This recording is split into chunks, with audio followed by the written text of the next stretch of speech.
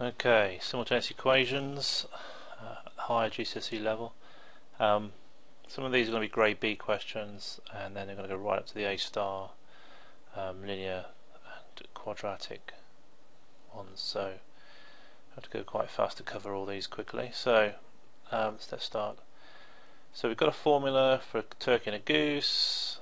Turkey and a goose have the same mass and the same cut time. So these two things will be the same. So if the time is the same, then we can say 15 plus 20m equals 40 plus 15m.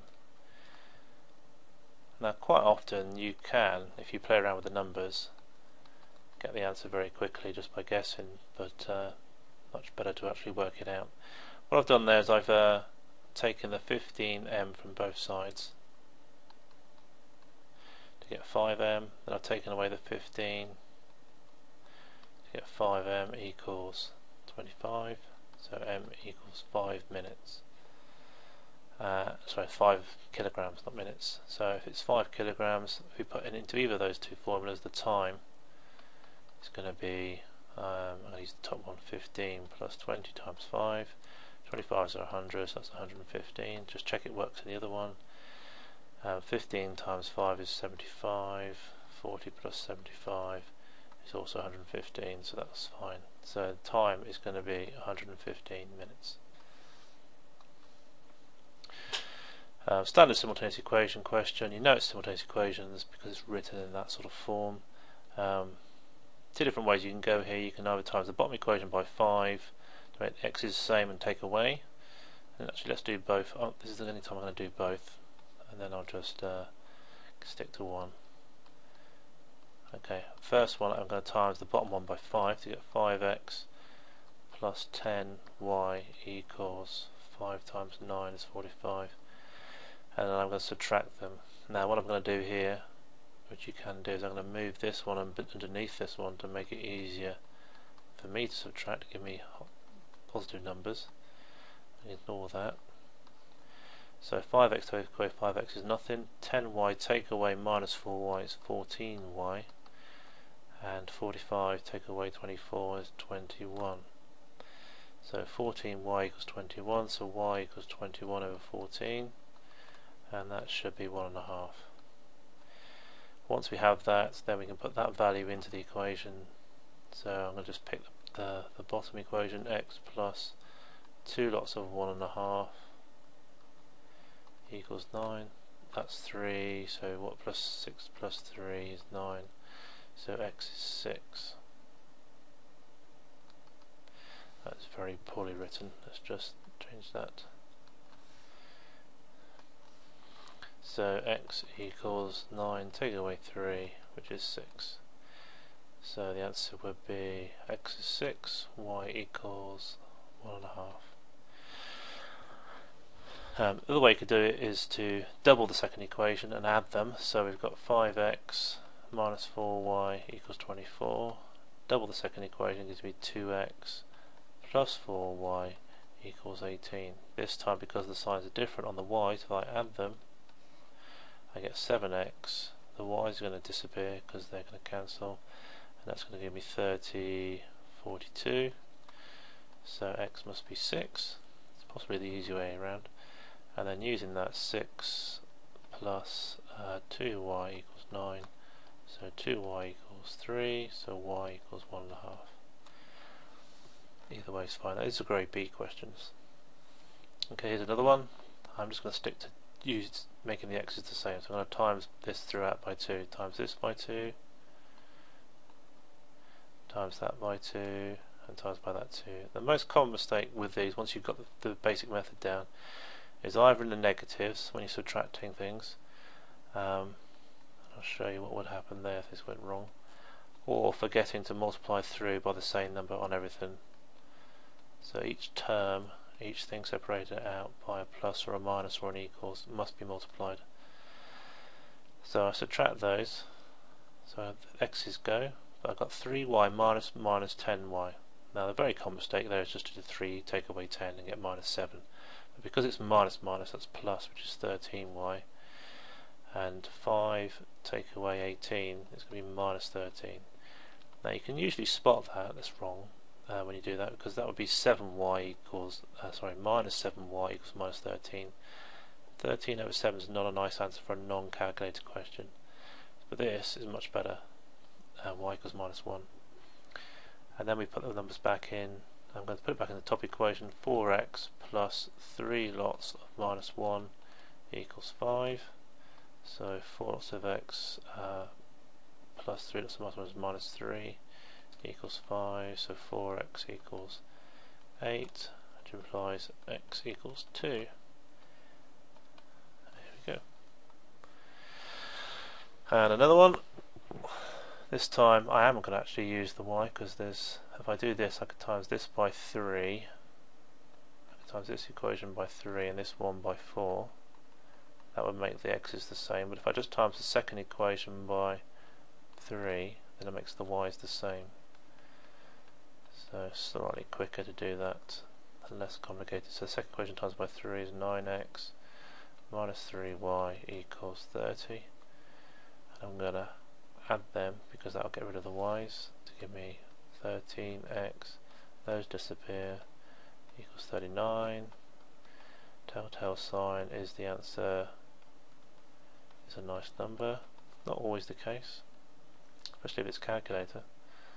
So x equals 3. If x equals 3, so we've got 3x, that's 9, minus y equals 10. So 9 take away 1 is 10, well that has to be minus 1. So x equals 3, y equals minus 1. Notice this, do not use trial and improvement. So if you're guessing these, you cannot get the marks here. You must show your work, and anything else will not be accepted. Okay, one with the graph on it. We could draw a graph first. Draw the graph of 2x minus 5. You could draw a table from minus 1, 0, 1, 2, 3, 4, 5 and work out the y values for that. So I would always start with the positive numbers. 2 5s are 10, take away 5 is 5, 2 4s are 8, take away 5 is 3, and so on. Or you can use your knowledge of graphs to know it crosses at minus 5, and then it's got a gradient of 2, so every one across, or one across on the scale, it goes up 2. So it'll go to there, it'll go up to here, and then it'll go up to here, and then it'll go up to here. So we're interested in this area here. Use the graphs to find the solutions to this. So x plus y equals 5 is the one that's drawn. This is the one I've just drawn.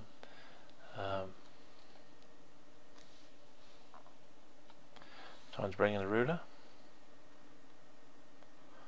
if I can find it. There it is. Now this is not the easiest thing to use.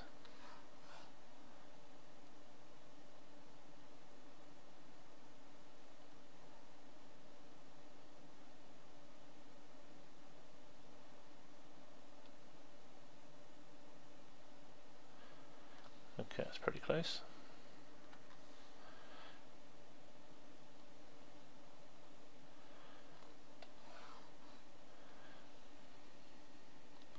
Okay, so where's those two the same? Well, it's at this point here where they cross, which is roughly there, which is 3.4 on the x scale, and here, which is going to be sort of 1.5. You could solve algebraically, but it does say to use the graph. Okay, now we're stepping up. We're going to do an AA style question where we have to substitute a value into a quadratic. This is the equation of a circle, in fact. So I'm going to, instead of having the y, I'm going to use x minus 7 where the y was, and I'm going to square that. That's going to be 29. Now I could use a method in the space I've got, which is not a great deal in here because I chopped it all up, to work out this bit, but as I know how to do these pretty quick without it.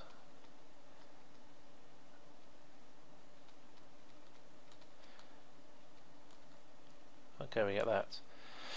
X squared, so this bit here is this expanded.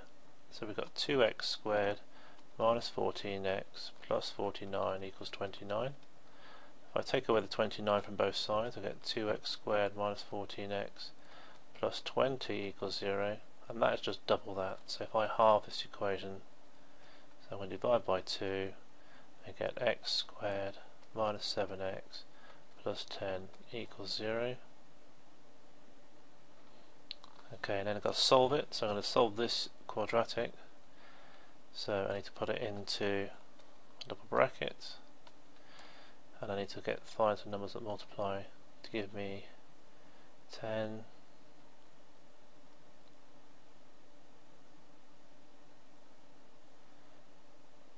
but add to give me a negative number, so they've got to be both negatives. So what's going to add to give minus 7? Well, that's going to be minus 2 and minus 5. Minus 2 times minus 5 is 10, minus 2 plus minus 5 is minus 7, so those are my two answers. So x equals 2 or x equals 5. Now for each of those two answers there's a corresponding y, because y equals x minus 7. So 2 take away 7 is minus 5, and 5 take away 7 is minus 2. Okay, another one here, this time no sort of lead in, just got to put the numbers in. Y equals x minus 3, so I'm going to replace this y squared with x minus 3 all squared. That's because y is x minus 3. I'm just replacing that y in there with x minus 3 and squaring it. Squaring it, I get x squared minus 3 times x is minus 3x, and another one makes minus 6x, and minus 3 times minus 3 is 9. So I've got x squared, take away the 2x is 8x, take away the 29 is minus 20. So I've got a quadratic which I can then factorise hopefully into double brackets. Okay, 20, similar to the last one, so I've got 1 and, oh no, that was 10 actually, 2 and 10, 4 and 5. So I want two things. One's going to be negative, the bigger one's negative. And when I add them I get minus 8, so that's going to be the middle pair, so plus 2 and minus 10. That's going to give me x equals minus 2, x equals 10. And then the corresponding y values, because y is x minus 3, minus 2 take away 3 is minus 5, and 10 take away 3 is 7. 5 marks. And another one. So just replace that into here. So x plus 2 equals 3x squared. Bring it all to one side, so I'm going to take those over to here. So I've got 0 equals 3x squared minus x minus 2. You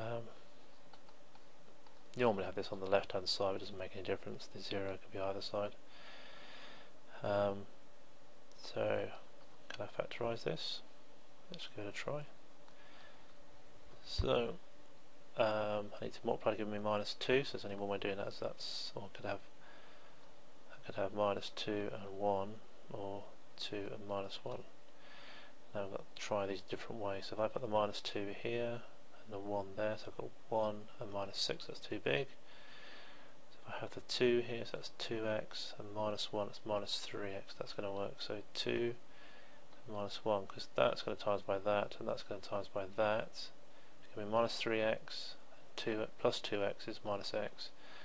So that works nicely. So this is going to equal to 0, so 3 x plus 2 equals 0, or x minus 1 equals 0, so x equals 1 there, because 1 taking 1 is 0. This is going to be 3x equals minus 2, so x equals minus 2 over 3. And when x equals minus 2 over 3, y is going to be x plus 2, so I'm going to add 2 to that.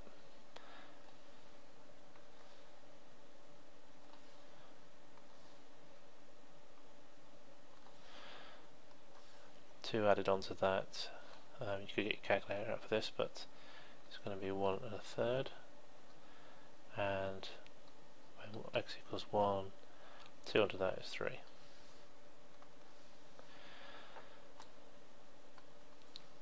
Okay, nearly there, 2 more to go. We're told that solve these simultaneous equations. How's this going to help? I don't know, it'd probably help when I do this.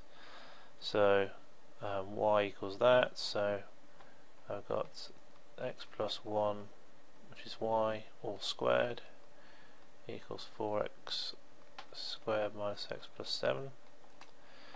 So we're told that equals that, so that helps us multiply that out without getting it wrong. Get it all onto one side. 9x squared, take away 4x squared is 5x squared. 6x minus minus x is 7x. 1 minus 7 is minus 6. Oh gosh, this looks tricky. Although that can only be 5 and x. Things we can do to make 6 is 1 and 6, 2 and 3. And one of those is going to be negative. We're going to have a difference of 7. So 3 5s are 15, so we 2, no, that's no good. 6 and 5, no. 2 is 10 and 3, that will work. So we want minus 3 and plus 2, because that and that gives us 10, take away 3 is 7. So we have x, or 5x minus 3 equals 0, or x equals minus 2. For this one, 5x equals 3, so x equals 3/5. So y is going to be 3 lots of x plus 1, 3 lots of that is 9/5 plus 1. 9/5 is 1 and 4/5, so 2 and 4/5. So if I'm doing this right, not make any errors. X equals minus 2, 3 lots of minus 2 is minus 6, plus 1 is minus 5. So there's one solution, and there's the other one. One more question, we're hitting around the 20-minute mark. So this time they're both equal to y, so I can just go straight into 5x minus 1 equals 2x squared plus 1, because they're both equal to the same thing. Get it all on one side, so I've got 2x squared, take away the 5x, add the 1, makes 2, and that's what equals 0. Again, factorise. So I've got 2x, x. It's got to be 2 and 1, it's got to be both negative because it's minus in the middle, this is a plus. That's a relatively easy one. 2 times 2 is 4, take away 1 is 5. So 2x minus 1, so x is going to be equal to a half, because 2 times a half is 1, take away 1 is 0, and or x is equal to 2, so y equals 5 lots of x, which is 2.5, take away 1, which is 1.5, or y equals 5 lots of 2 is 10, take away 1 is 9, so just putting it into that equation there. That's the easier of the two. Done.